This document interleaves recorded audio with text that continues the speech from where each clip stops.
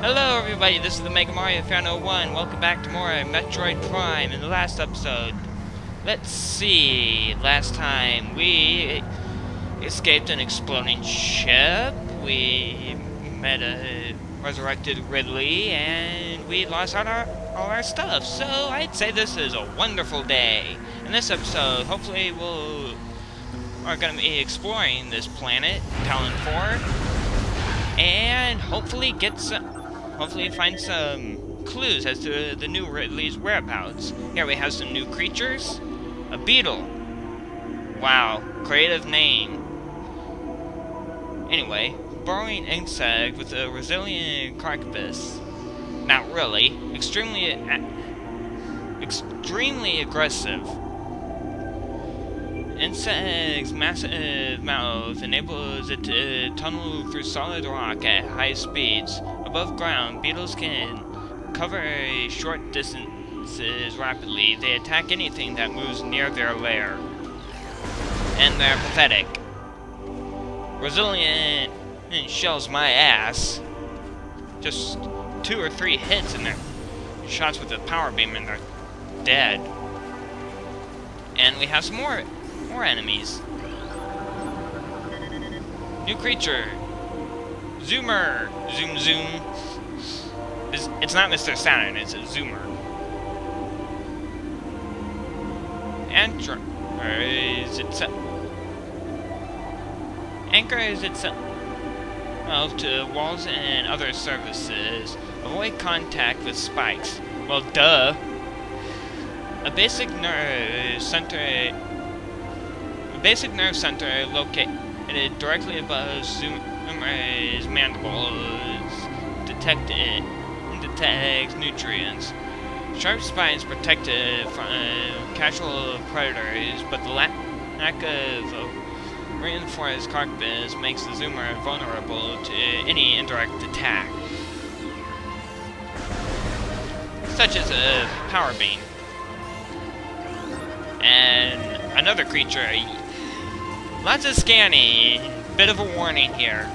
Blast cap. Volatile chemicals within the weeds. Toxic fungal cap may explode if agitated. The poisonous flesh of the blast cap helps keep it from being eaten. Also, it detonates its fungal cap within it senses any slight contact, such as a blast. Well, 3 hits, anyway. Boom. Dead.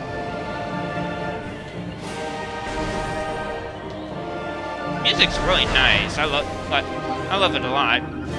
And another creature. Sapsack. So many jokes can be made with that. Chemical reaction within sac produces violent explosion and when agitated. Because of its irresistible odor and sweet nectar, the sapsack was nearly eaten out of existence. The evolution of its explosive chemical sac saved it. Now only brave or indigenous creatures dare to devour it. Yeah, really. And I forgot I don't have... I completely forgot that I don't have my charge shot. Because of that explosion. Oh, more scanning. I did warn you about the scanning thing. Yeah, like I said last episode, Samus looks absolutely ugly here. Looking at the time. Got about 5 minutes in. Well, yeah, 5 minutes in. I am thinking about cutting some of this out. The 3-2-1 thing in the last episode was just for sinking purposes. These pillars have collapsed from erosion. Carbon dating cannot determine the age of the structures. So it seems that they've been here for quite a while. Oh, here we have a lure. Yeah, let's go ahead and read this. In the actual log. The reason why I'm doing it with the log is so that way my index finger doesn't get tired from pushing down all the time. At the highest point of our city lies the fountain, a wellspring of pure water that flows throughout our civilization. It is the jewel of the Chozo, the life-giver, and yet its water speaks of a clouded future. As we come to understand the paths of time and space more clearly, we have begun to glimpse rough tatters of past and future, glittering behind reality like soft lights behind a curtain. We have seen the fountain in these glimpses, pouring darkness instead of water, and we cannot guess what the visions mean.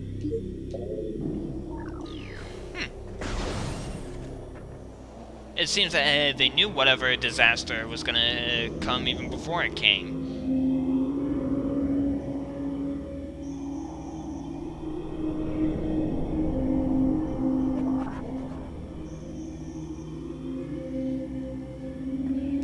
So yeah, this is the Chozo ruins. God. And we have more beetles. Basic stuff here. Oh, we have a door over here, but blast shield on the door blocking access. And analysis indicates the blast shield is invulnerable to beam weapons. Explosive weapons may damage it. But unfortunately, we don't have any missiles, so we're gonna have to ignore that door for the time being. Fucking assholes. But anyway, that's not important. Well, actually, that is important. We do need our missiles, but I'm making no sense, and we have a new enemy. Scarb. I think that's how you pronounce it. Exploding parasites that can embed her bodies in solid rock. Scars think nothing of sacrificing themselves for the safety of their swarm. When a hostile life form is sighted, they block its progress by embedding themselves in floors and walls. Embedded scars violently self-destruct when threatened. So basically, one shot and they're dead. But don't be so close to them. More scanning! Yeah, sorry about this scanning. I just like do it. Eon! Eons and eons ago. Sorry about the pun there. I just love them. Immobile organisms entirely composed of oracle... Unless you're... tissue. I don't know how to pronounce these words. I'm sorry about that. If you could respectfully tell me what it is in the comments, I'd appreciate it. Capable of launching sustained energy beams when active. The Eon is sensitive to light and will close shut if a bright flash at night is nearby. And you can kill him with the charge beam, but like I said, that explosion stole all of our equipment. And we have another lure over here.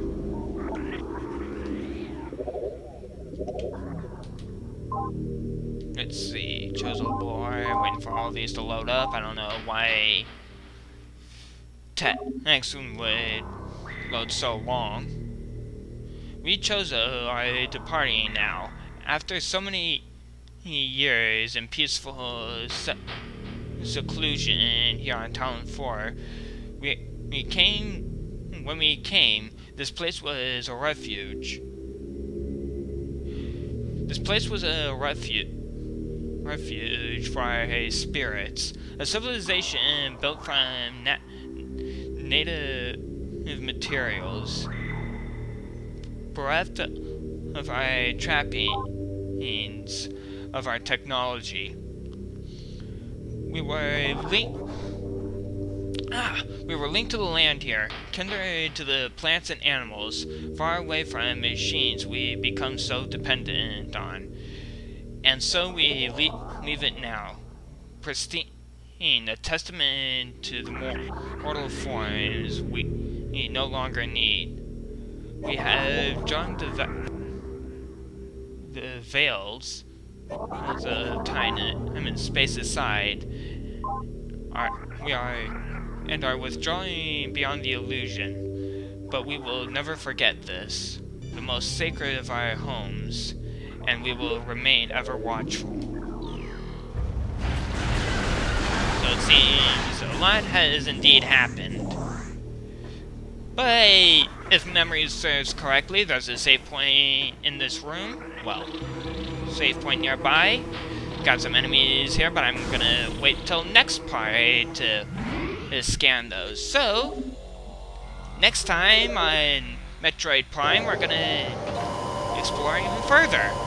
See you guys then. Bye.